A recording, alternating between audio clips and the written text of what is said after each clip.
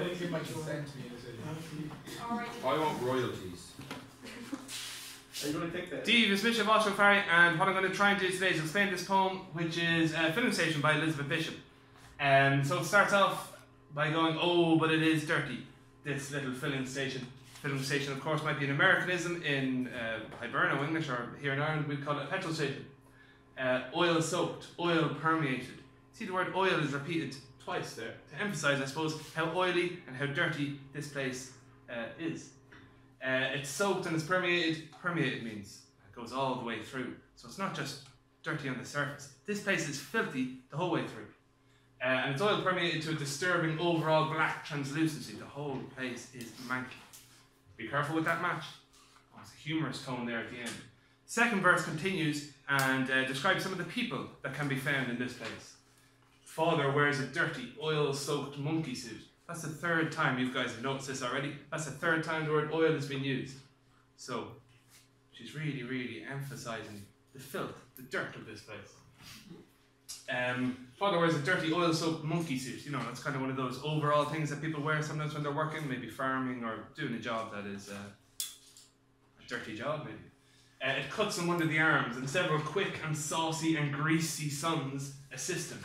It's a family filling station. So, she's painting a picture here of the family that work on this farm. You'll notice, of course, that they're all men. Father and the sons. No sign of a female touch at all. And they are all quite thoroughly dirty. First two verses, what do we have? Loads of trademark Elizabeth Bishop, amazing description.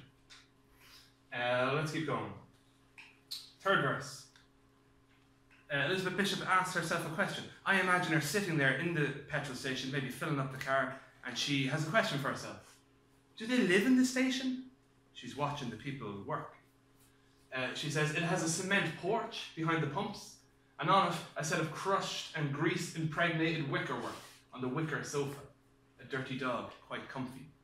So again, loads more description. She's describing maybe some of the more homely aspects to this petrol station. It does have a porch, albeit cement.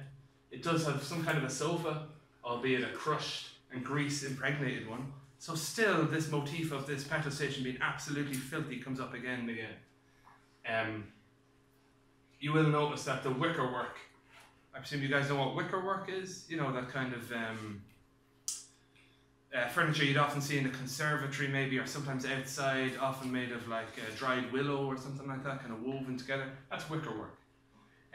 And this wickerwork is grease impregnated. So it's so foul, it's been impregnated with grease and oil, I suppose. It is a petrol station. It's interesting that it's impregnated, so it's the men again who have made it so dirty. They have impregnated the wickerwork. Next verse. Some comic books provide the only note of colour, of certain colour. They lie upon a big dim doily draping a tabaret. Doily. Doily is one of those kind of nice little, sometimes knitted, sometimes crocheted, little piece of material that maybe your granny or a relative might put a pot plant or something on it, maybe in on the mantelpiece in the kitchen, and the mantelpiece in the sitting room, maybe with a little ornament or something on top. But it's a really delicate thing. And these are draping a tabaret, part of the set. A tabaret is a fancy bit of furniture, basically. Beside a big hirsute, hairy, begonia. Begonia is a flower. So she's noticing some strange details here. These details don't fit. You don't find doilies in petrol stations. You don't find plants, flowers, or tabarets. They're out of place. So, Elizabeth Bishop thinks about this. Why the extraneous plant? Why the extra plant? Why the tabaret? Why, oh why the doily? Why do these greasy, dirty, remember how many times the word dirty was repeated? 4 or 5 times? Why are these fancy things there? The doily, in fact, is embroidered in daisy stitch with marguerites. It's heavy with grey crochet. She goes on. She thinks some more. She realises somebody embroidered the doily. Somebody waters the plants. Or, here comes a joke, or oils it maybe. Oh. Anyway, somebody embroidered the doily, somebody waters the plant. Somebody arranges the rows of cans so that they softly say, so.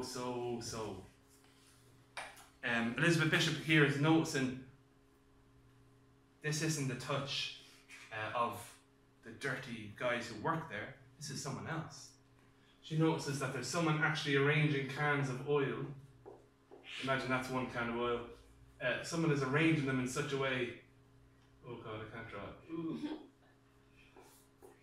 that they suddenly start saying so to highly strung automobiles. It's almost as if the cans of oil are trying to relax some of the broken cars maybe that might come in. And she comes to her final conclusion.